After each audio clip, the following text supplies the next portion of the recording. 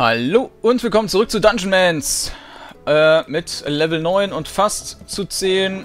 Das heißt, da werde ich es tatsächlich bald abschließen können und retiren mit dem Charakter. Aber den Rest mache ich nicht dort, denn das war böse.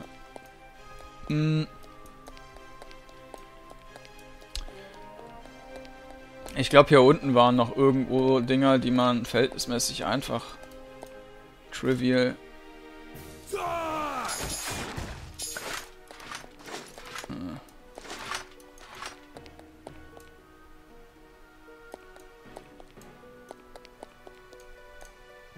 Dangerous. Ist auch dangerous. Ne, will ich nicht. Dann machen wir hiervon ein paar kaputt.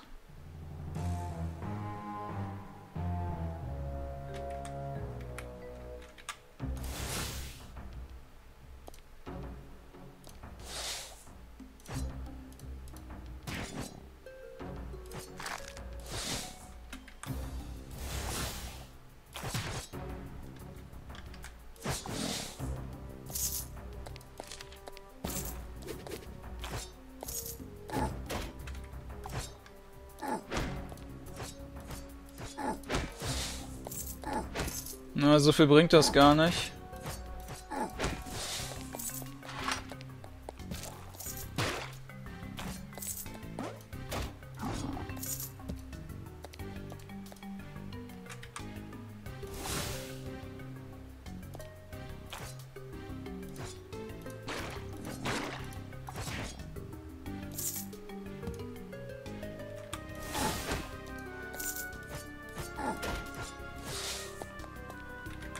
Aber hier sind auch, glaube ich, keine super gefährlichen Gegner beim Sumpf. Nur ein paar, die ein bisschen rumnerven.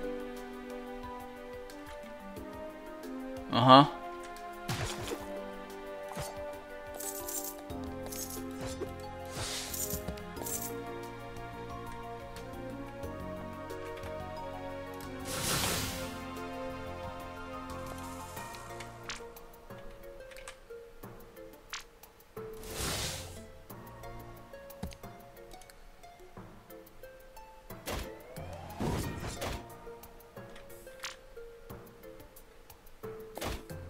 Ja, da hätte ich halt nicht alles an Mana direkt verballern dürfen.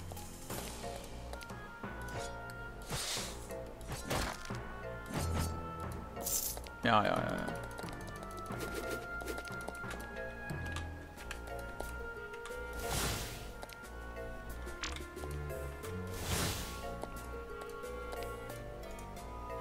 Rest.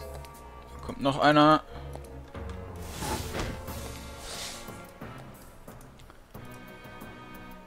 Mhm.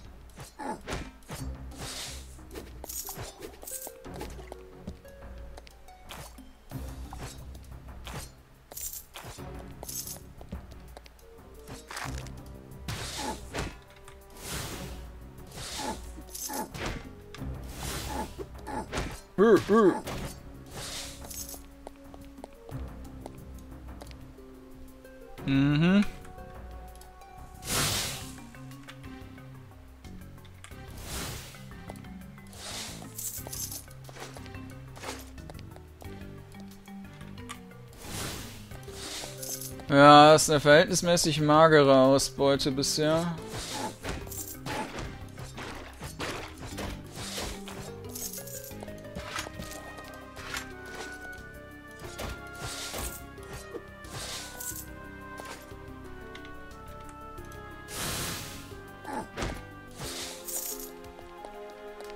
Okay.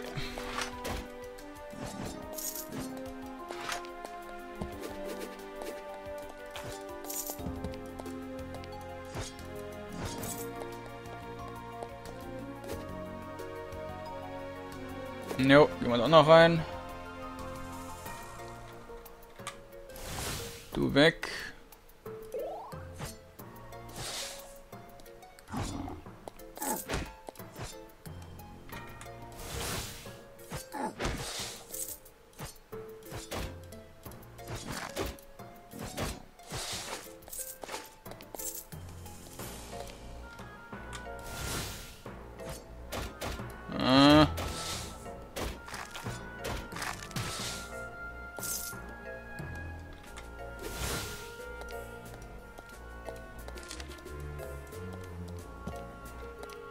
Die Summe von diesen Viechern, die ist ein bisschen hart.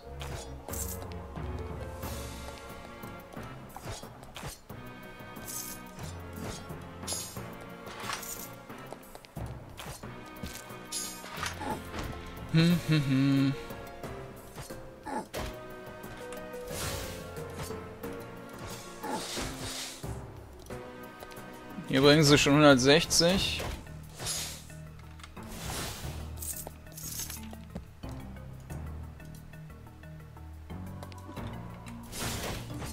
Der ist aber auch jetzt gerade wieder geflutscht.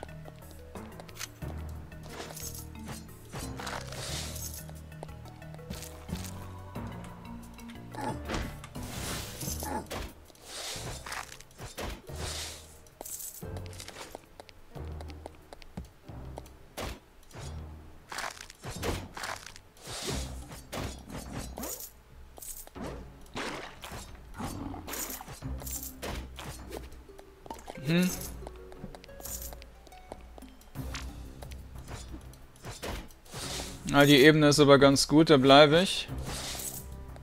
160 Erfahrung für die Gegner, wo man halt eigentlich in keinerlei Gefahr läuft, ist okay.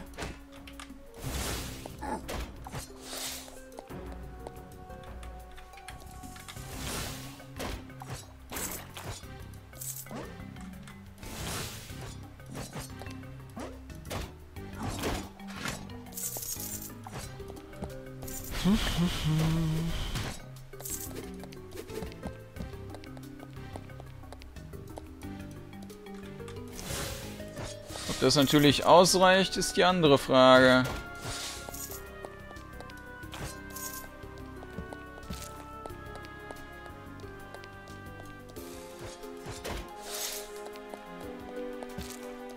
Haben wir noch 5000 Erfahrung. Na, super.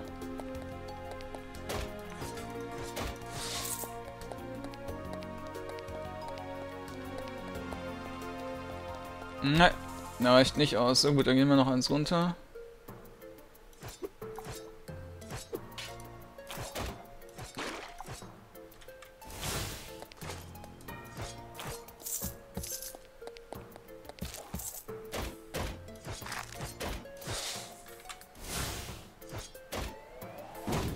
Ja. 270 bringen sie hier schon. Ja, also der Sumpf, der ist eigentlich super zum Leveln. Wenn man Fernkampfkompatibel ist zumindest.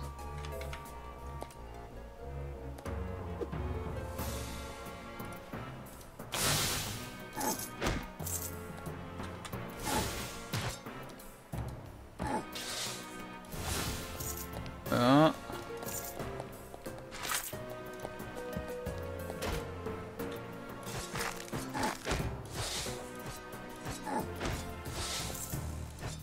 Ich habe auch, glaube ich, noch keine Champions hier gehabt. Dahingehend war das nicht sehr lukrativ.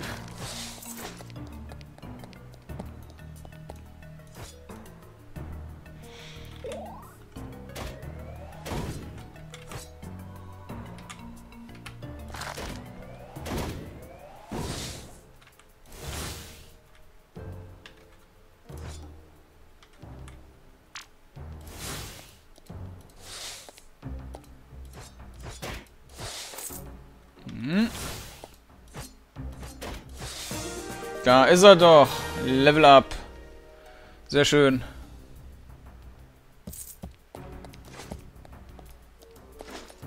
Dann können wir jetzt retiren.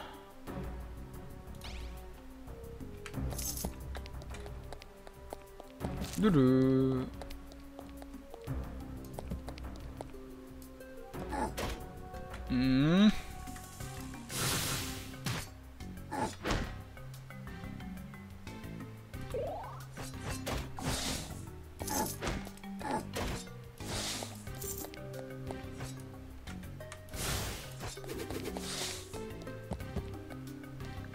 Wenn ich natürlich dann die Zweihandwaffe nehme, werde ich diesen Pole-Fernkampfangriff schon irgendwo vermissen.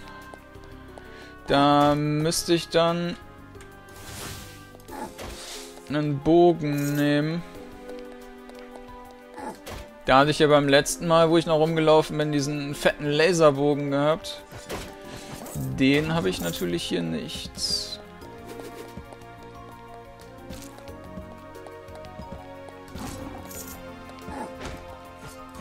Andererseits kann ich auch gleich mal gucken, ob ich das nicht vielleicht mit irgendeiner Magie kombinieren kann. Wobei, mit Bogen kombinieren ist ja eigentlich schon okay. Ich habe ja genügend Punkte frei und mit Zweihandwaffen konnte man ja auch wunderbar den Bogen benutzen. Bloß habe ich natürlich keinen vernünftigen Bogen. Müssen wir mal gucken.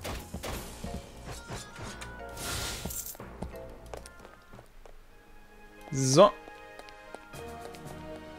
Den Sumpf kann man sich auf jeden Fall mal vormerken, das ist ganz gut.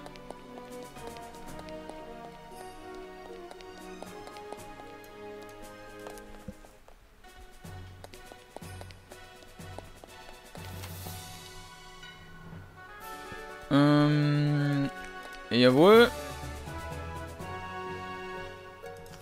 Books. Jawohl.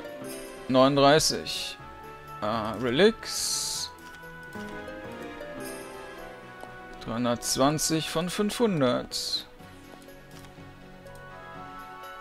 Da könnten wir auch noch mal. Ich habe halt keine Ahnung, was das Retiren dann ausmacht.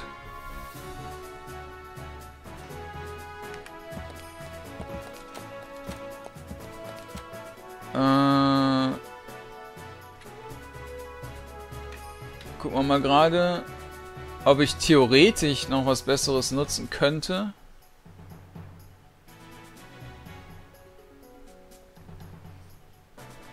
Die Waffe war ja auch Schrott.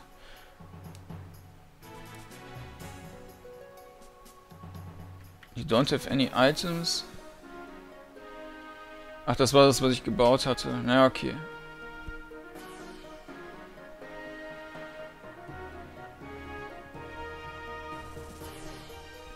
Da habe ich aber schon ordentlich gute Sachen gefunden. Das hier auch.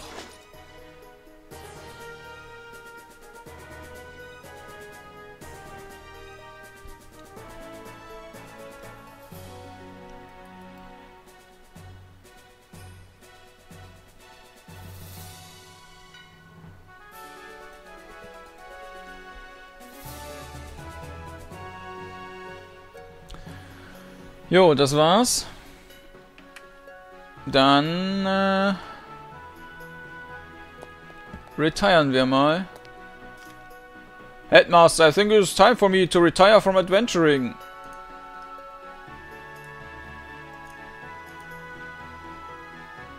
Ich will das auswählen.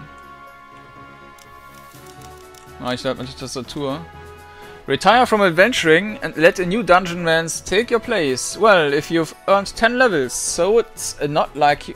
Was? Well, if you've earned 10 levels, so it's not like you haven't put some work in. If you retire, you're done, and new Dungeonmans will take your place. No takebacks. What did you have in mind?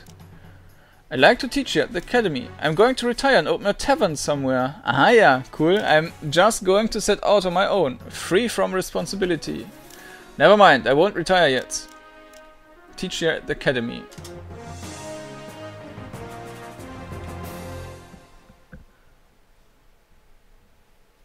And so begins the tenure of Professor Kordanor's Dungeonmans Emeritus, with 10 levels of experience, along with the loot and scars to prove it. Professor Kordanor will be able to guide countless young candidates down the road to knowledge and danger. Pride felt for victory in battle is a great thing, but an even greater joy awaits in helping others achieve their dreams too. But will the students be wise enough to make use of this knowledge? We shall soon see.